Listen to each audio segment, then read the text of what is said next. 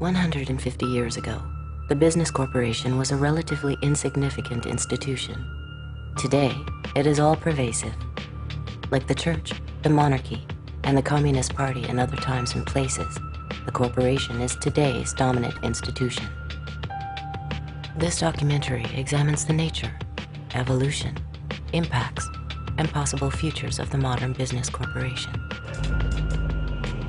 Initially given a narrow legal mandate, what has allowed today's corporation to achieve such extraordinary power and influence over our lives? We begin our inquiry as scandals threaten to trigger a wide debate about the lack of public control over big corporations. I do think there is an overhang over the market of distrust. Listen, 95% or some percent, huge percentage of the business community are honest and reveal all their assets and got compensation programs that are balanced, but there are some bad acts. The media debate about the basic operating principles of the corporate world was quickly reduced to a game of follow the leader. I still happen to think the United States is the greatest place in the world to invest. We have some shakeups that are going on because of a few bad apples.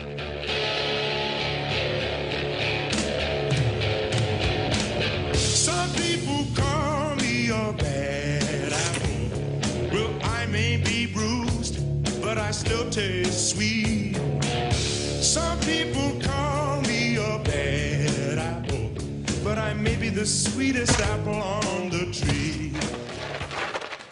These are not just a bunch of bad apples. This is just a few bad apples. It's not just a few bad apples. We've got to get rid of the bad apples.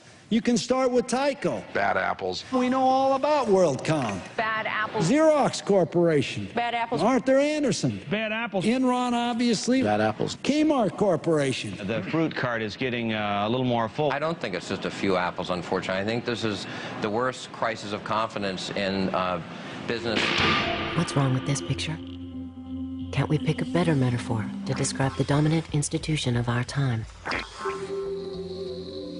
Through the voices of CEOs, whistleblowers, brokers, gurus and spies, insiders and outsiders, we present the corporation as a paradox, an institution that creates great wealth but causes enormous and often hidden harms.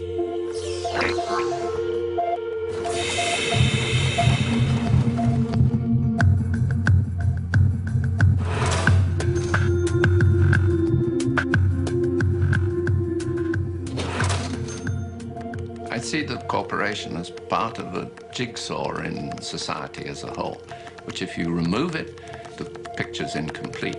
But equally, if it's the only part, it's not going to work. A sports team.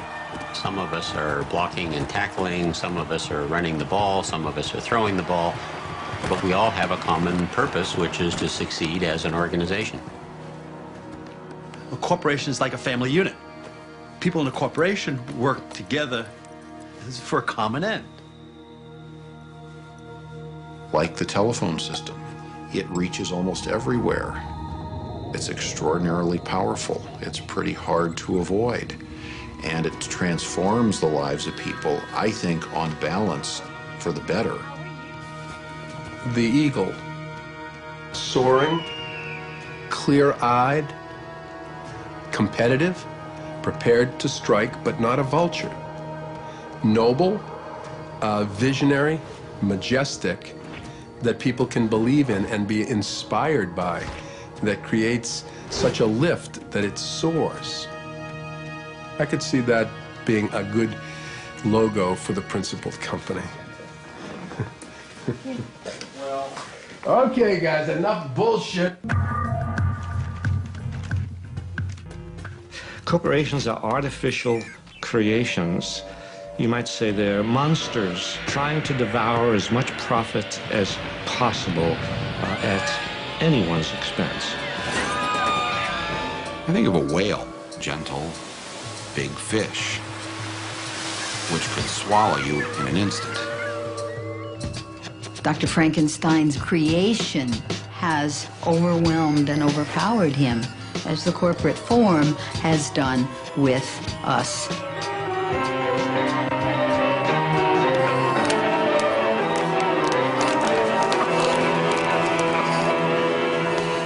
word corporate gets attached in almost, in a pejorative sense to, and gets married with the word agenda.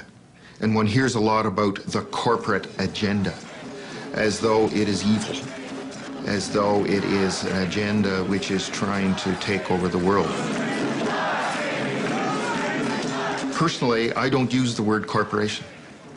I use the word business. I will use the word company. I'll use the word business community, because I think that is a much fairer representation than zeroing in on just this word corporation. What is a corporation? It's funny that I've taught in a business school for as long as I have without ever having been asked so pointedly to say what I think a corporation is. It is one form of business ownership. It's a group of individuals working together to serve a variety of objectives, the principal one of which is earning large, growing, sustained, legal returns for the people who own the business.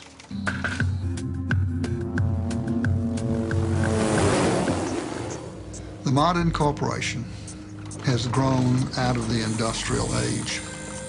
The industrial age began in 1712 when an Englishman named Thomas Newcomen invented a steam-driven pump to pump water out of the English coal mines so the English coal miners could get it more coal to mine rather than hauling buckets of water out of the mine. It was all about productivity, more coal per man hour.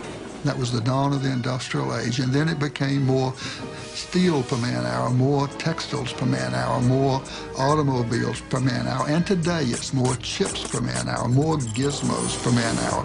The system is basically the same, producing more sophisticated products today. The dominant role of corporations in our lives is essentially a product of roughly the past century. Corporations were originally associations of people who were chartered by a state to perform some particular function, like a group of people want to build a bridge over the Charles River or something like that. There were very few chartered corporations in early United States history. And the ones that existed had clear stipulations in their state-issued charters. How long they could operate, the amount of capitalization, what they made or did or maintained, a turnpike, whatever, was in their charter, and they didn't do anything else. They didn't own or couldn't own another corporation. Their shareholders were liable, and so on. In both the law and the culture, the corporation was considered a subordinate entity that was a gift from the people in order to serve the public good. So you have that history, and we shouldn't be misled by it. It's not as if those were the halcyon days when all corporations served the public trust, but there's a lot to learn from that. The Civil War and the Industrial Revolution created enormous growth in corporations. And so there was an explosion of railroads who got large federal subsidies of land, banking, heavy manufacturing, and corporate lawyers a century and a half ago realized they needed more power to operate and wanted to remove some of the constraints that had historically been placed on the corporate form. The 14th Amendment was passed at the end of the Civil War to give equal rights to black people. And therefore it said no state can deprive any person of life, liberty, or property without due process of law. And that was intended to prevent the states from taking away life, liberty, or property from black people, as they had done for so much of our history. And what happens is the corporations come into court, and corporation lawyers are very clever, and they say, oh, you can't deprive a person of life, liberty, or property. We are a person. A corporation is a person. And the Supreme Court goes along with that.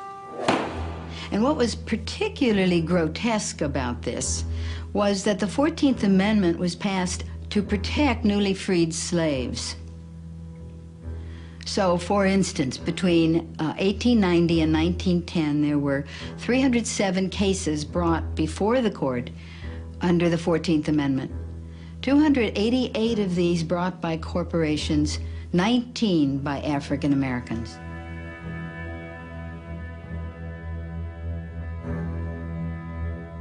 $600,000 people were killed to get rights for people. And then, with strokes of the pen over the next 30 years, judges applied those rights to capital and property while stripping them from people.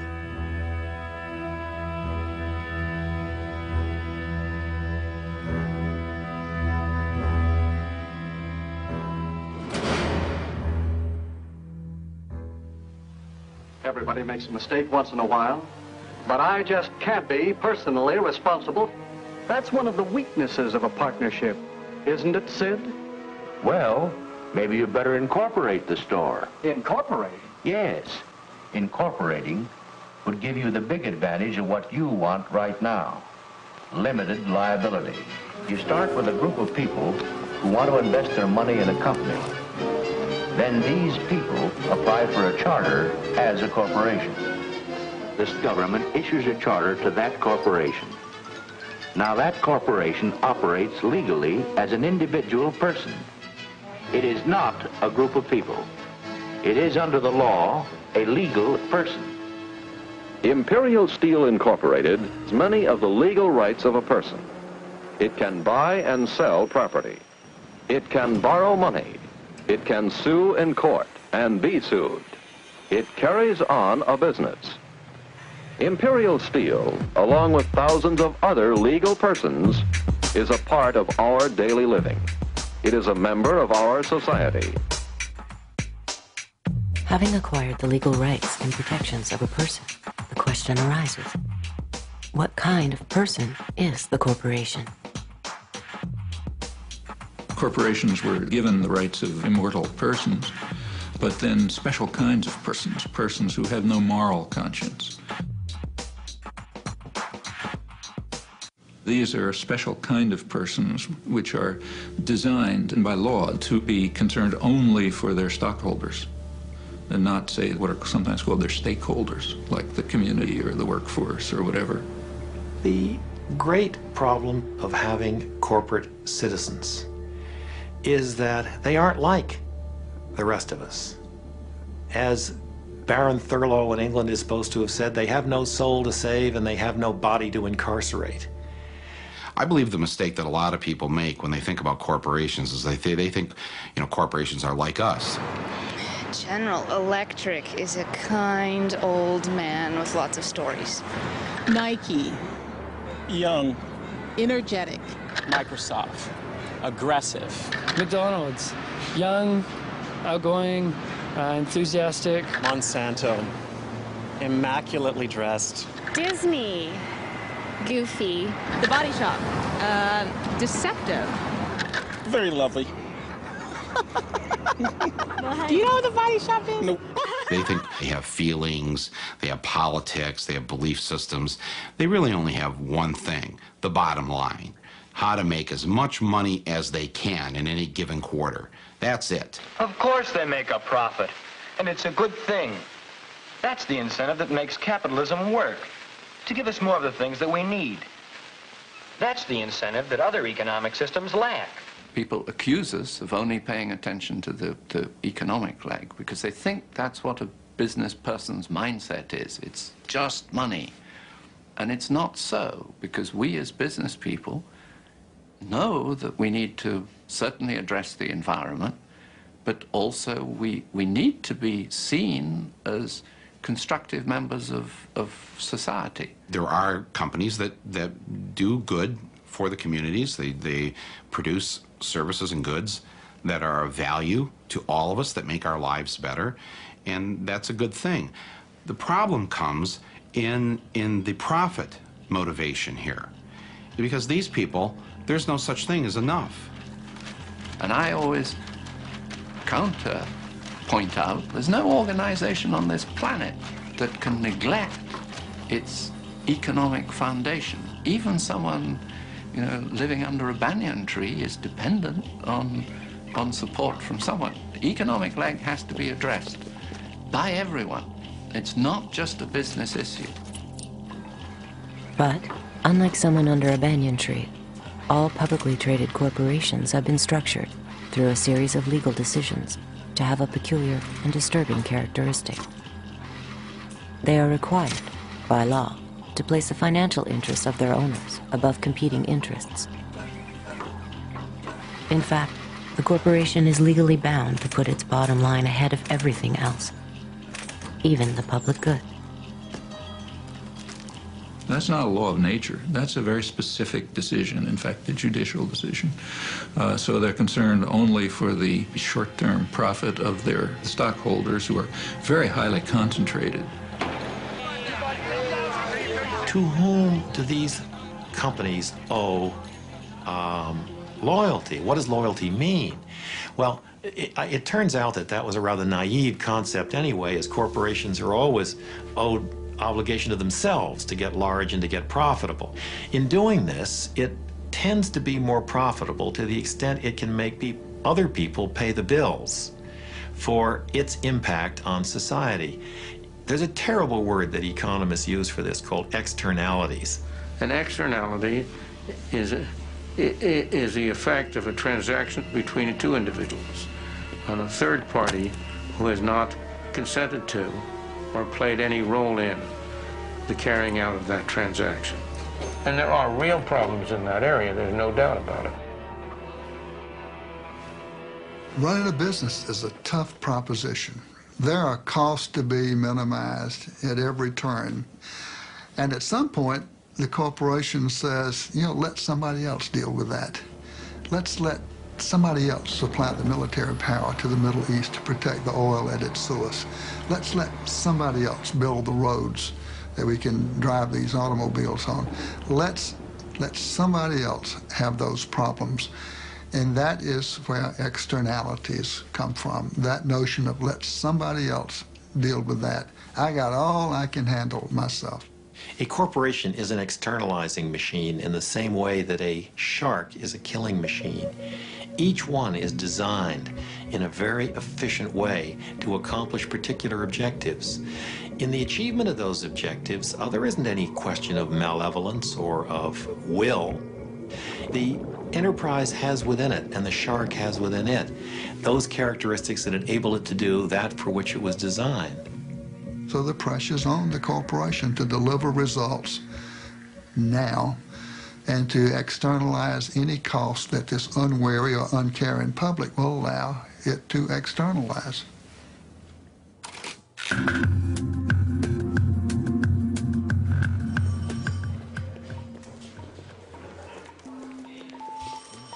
To determine the kind of personality that drives the corporation to behave like an externalizing machine, we can analyze it like a psychiatrist would a patient. We can even formulate a diagnosis on the basis of typical case histories of harm it has inflicted on others, selected from a universe of corporate activity.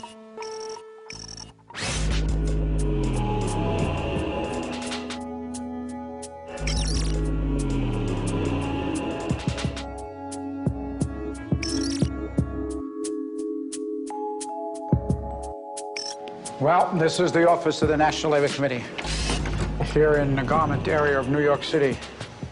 It's a little bit disheveled. These are all from different campaigns. To make this stuff concrete as possible, we purchase all of the products from the factories that we're talking about. This shirt sells for $14.99, and the women who made the shirt got paid 3 cents. Liz Claiborne jackets made in El Salvador. The jackets are $178, and the workers were paid 74 cents for every jacket they made. Alpine car stereos, 31 cents an hour. It's not just sneakers, it's not just apparel, it's everything. We were in Honduras, and some workers, they knew the kind of work we did, and they approached us, these young workers, and they said, conditions in our factory are horrible. Will you please meet with us? And we said we would, but you can't meet in the developing world. You can't walk up to a factory with your notebook and workers come out, you interview them. I mean, there's goons, there's spies, the military police. So you do everything in a clandestine manner. We're about to start the meeting, and in walk 3 guys. Very tough-looking guys. The company had found out about our meeting and sent these spies. Obviously, we didn't have the meeting, but these young girls were really bright. And as they were leaving, away from the eyesight of the spies, they started to put their hands underneath the table. And I put my palm under there, put my hand under there, and they put into my hand their pay stubs. So we'd know who they were, what they were paid, and the labels that they made in the factory, so we'd know who they worked for. And I took my hand out after everyone had left, and in the palm of my hand was the face of Kathy Lee Gifford. But the bottom of it is the interesting part. A portion of the proceeds from the sale of this garment will be donated to various children's charities. It's very touching. Get your right here. Walmart is telling you if you purchase these pants, and Kathy Lee is telling you purchase these pants, you're going to help children. The problem was the people who handed us the label were 13 years of age. Do many people in her family work? Just me. You support, how many people do you support? 8 people. 8 people. And how do you do it with that salary? Is it enough? ¿Alcanza? ¿Es suficiente para poder otra? Let's look at it from a different point of view. Let's look at it from the point of view of the people in Bangladesh who are starving to death, the people in China who are starving to death, and the only thing that they have to offer to anybody that is worth anything is their low-cost labor.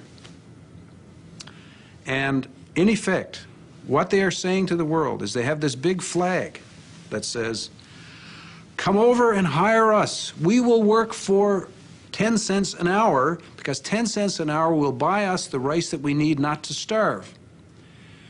And come and rescue us from our circumstance. And so when Nike comes in, they are regarded by everybody in the community as an enormous godsend.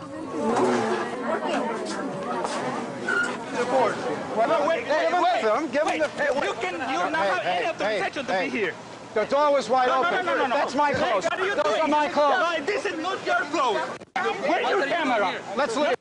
Don't touch the woman. Okay, why? Okay. This is a private company. Yes. Without permission, how can you come in? Well, the door was wide open, and the door is wide open is for the employees, not for you. We went through the garbage dump in the Dominican Republic. We always do this kind of stuff. We dig around. One day, we found a big pile of Nike's internal pricing documents. Nike assigns a time frame to each operation. They don't talk about minutes. They break the time frame into 10,000ths of a second. You get to the bottom of all 22 operations to give the workers 6.6 minutes to make the shirt. It's 70 cents an hour in the Dominican Republic. That's 6.6 minutes equals 8 cents. These are Nike's documents. That means the wages come to 0.3% of the retail price. This is the reality. It's the science of exploitation.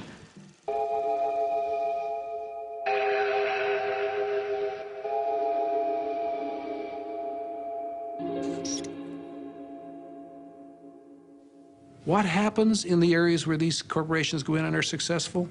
They soon find that they can't do any more in that country because the wages are too high now. And what's that another way of saying? Well, the people are no longer desperate. So, okay, we've used up all the desperate people there. They're all plump and healthy and wealthy.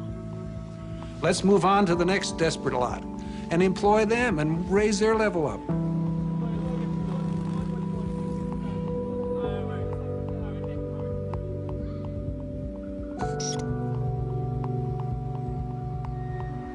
Well, the whole idea of the export processing zone is that it will be the first step towards this wonderful new development. Through the investment that's attracted to these countries, there will be a trickle-down effect into the communities. But because so many countries are now in the game of creating these free trade enclaves, they have to keep providing more and more incentives for companies to come to their little denationalized pocket, and the tax holidays get longer. So the workers rarely make enough money to buy 3 meals a day, let alone feed their local economy